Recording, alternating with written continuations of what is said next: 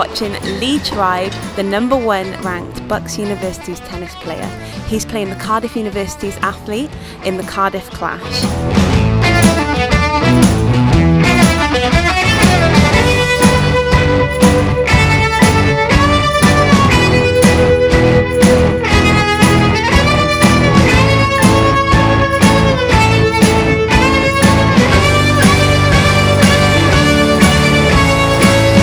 I'm here today with Lee Tribe. He's just won his tennis match, 2-0.